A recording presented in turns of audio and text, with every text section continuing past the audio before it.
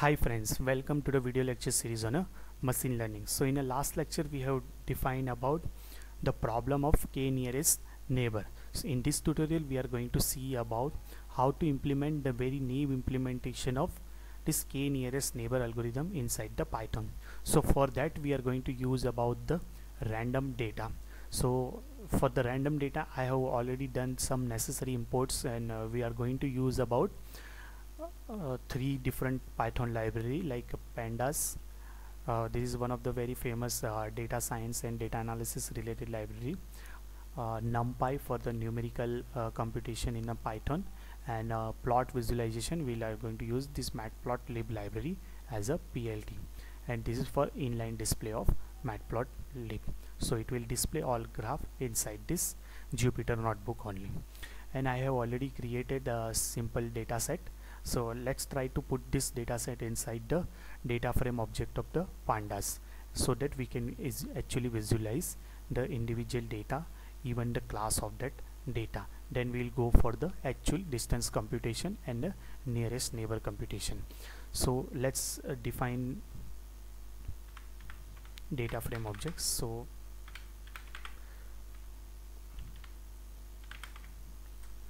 in data frame we'll apply this data which has been created with the help of this array function of NumPy, and we are addressing this with the help of this NP only,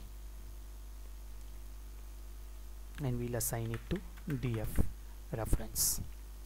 Now this data each having a very default column name has been given. So let's put this column name, then I'll explain you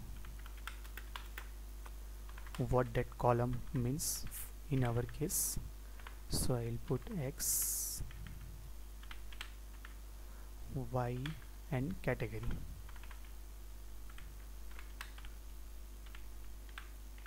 and let's just display it.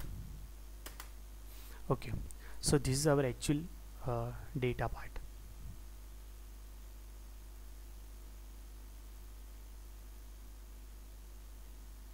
Okay, this is a typo here. Okay, got. Okay, so you can see that there are total 6 instances are available. Each instance has been addressed with 0 to 6 numbers. 6 is excluded, and each point has a one x coordinate and a y coordinate, and each point belongs to some category. So in this case I have defined there are two categories, there is a C1 category and a C2 category. So there are two possible classes are there in output. So cat is nothing but a category which is lying into two different class, C1 and a C2, and individual data points are the two-dimensional data space. So this is a tabular way of visualizing our data. There are total 6 records. Each record has a two dimension, and individual record belongs to one category, either in a C1 or a C2. Now let's try to visualize with the help of Python matplotlib plotting functionality. So you can actually visualize this data, and we'll put this query point also. Query point is nothing but our test data set. So in case of our k nearest neighbor, our task is to find which are the points out of these 6 points are nearest to this query point. So let's try to plot all these points inside the multi-dimensional or even two-dimensional space.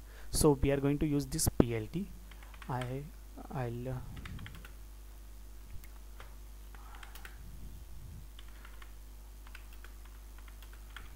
So for each and every point I'll just loop through.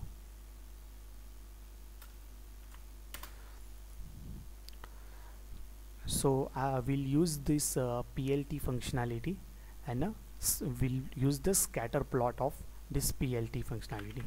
So for one category I am going to display with one color, and another category I am going to display with another color. So let's just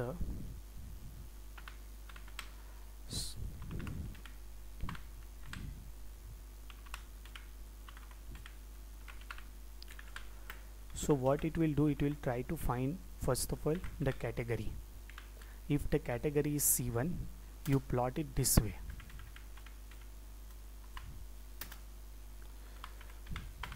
plt dot scatter, and we will supply x and y coordinate.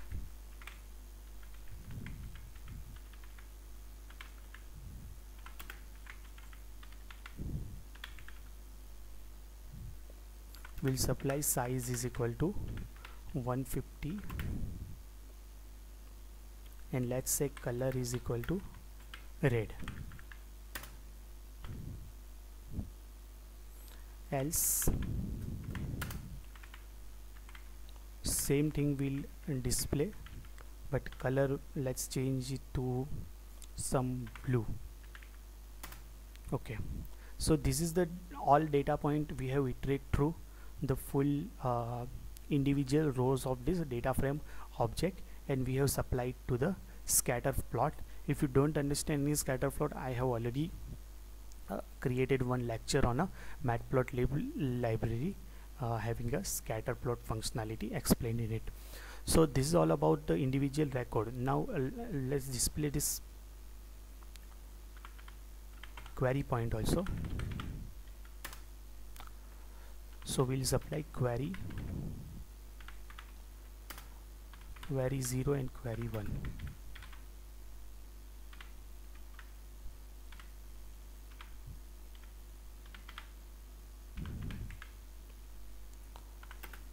We'll make little bigger query point so you can visualize, and let's change color to the yellow, so you need to supply just y.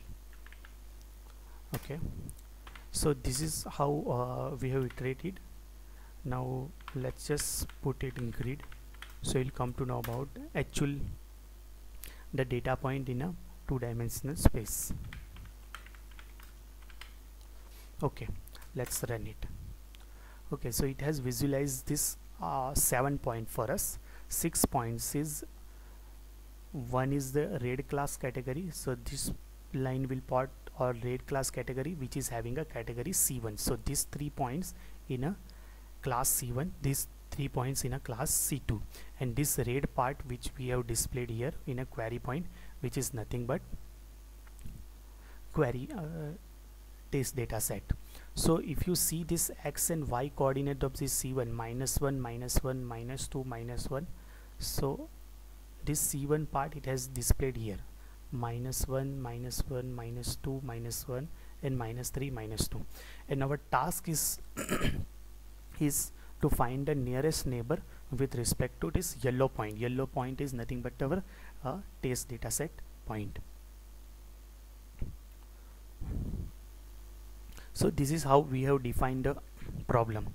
Now let's try to find the distance of this individual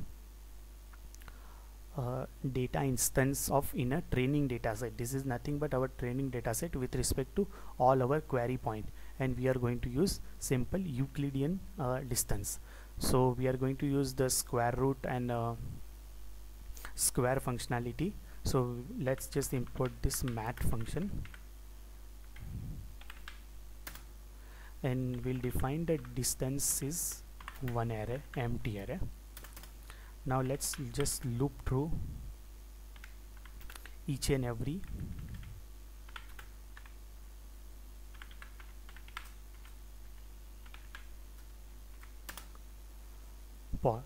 point in a test data set, and let's compute the distance between query point and each and every test data set.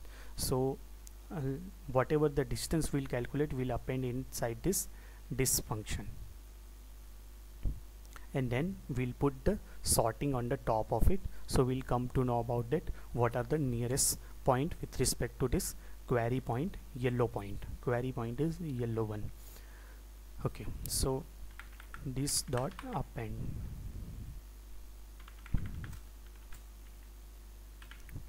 Now our task is to find the square root, so we'll use this mat dot square root, and the first point is x point minus query 0 square. So x point is like a, this is for the squaring of the difference between query point and individual data point x coordinate.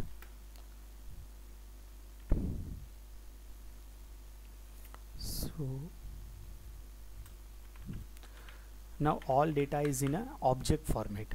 So in our case we need to supply this float on the top of it, so it will convert everything inside the float. We'll iterate to individual rows, and for individual rows we'll just extract this X element.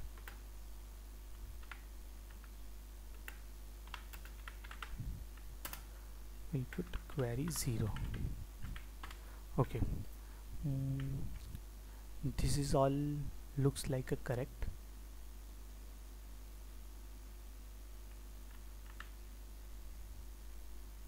So this part is finishing here.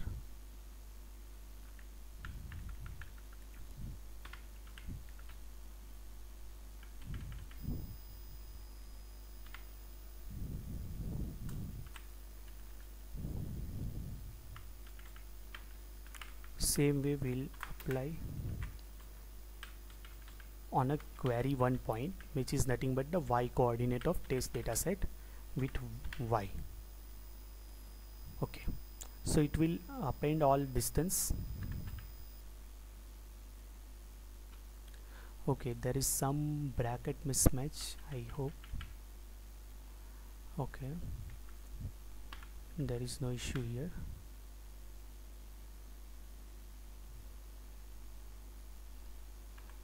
Okay, here also we need to supply one more bracket, I think. Let's just run it. Okay, some syntax error for calculating this distance.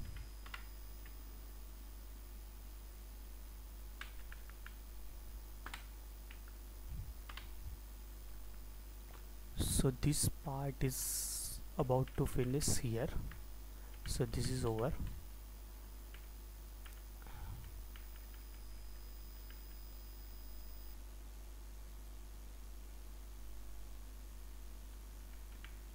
This will finish here.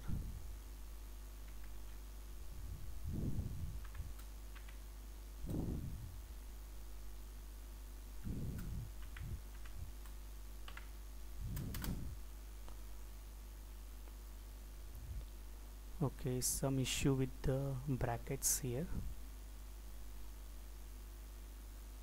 So des dot append dot match square.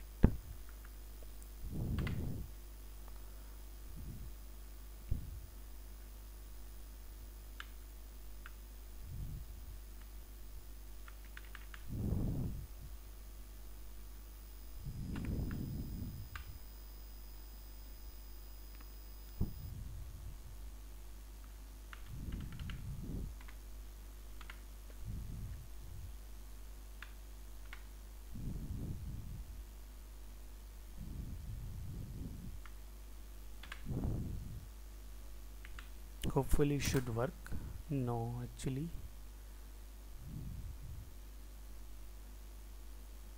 mat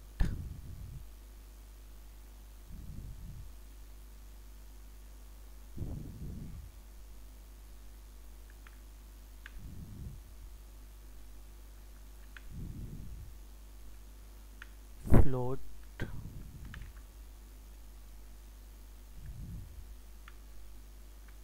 okay, this is the culprit, I think. Okay, we have got it. There is some bracket mismatching was there. Now whatever this distance has been calculated with respect to all those points in a training data set, let's assign it to the one column of this df. So we'll create one more column of this data frame object and we'll paste those distance, and let's just print it.